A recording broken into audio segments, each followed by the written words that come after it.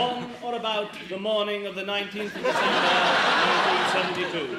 Have you anything to say before I pass sentence? Yes, sir. I'm very sorry. Very sorry? Yes, sir. It was a very, very bad thing to have done, and I'm really very ashamed of myself. I can only say it won't happen again. To have murdered so many people in such a short space of time is really awful. And I really am very, very, very sorry that I did it. And also that I've taken up so much of the court's valuable time listening to the sordid details of these senseless killings of mine. I'd particularly like to say a very personal and sincere sorry to you, my lad, for my appalling behaviour throughout this trial. I'd also like to say sorry, too, for the police, for putting them to so much trouble, putting them to the literally hours of work they've had to put in collecting evidence and identifying corpses and so forth. You know, I think sometimes people don't realise the difficult and often dangerous work involved in tracking down violent criminals like this. And I'd just like them to know that